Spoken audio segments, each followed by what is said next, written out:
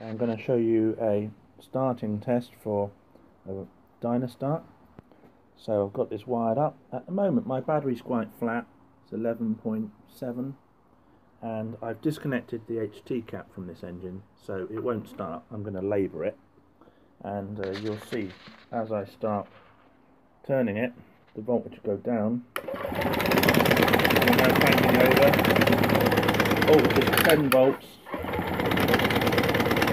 But it's still able to turn this engine over. That's the test. So if you have got more than 10 volts on this terminal and it's not cranking it over like that fast, then there's something wrong with the Dynastart.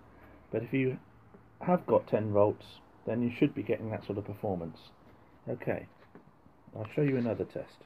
Okay, so now I've got the engine running. If I give it a little rev, you'll see the voltage go up. Charging about 10 amps.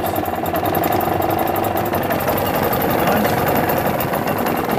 That's cool. I'll show you another little test.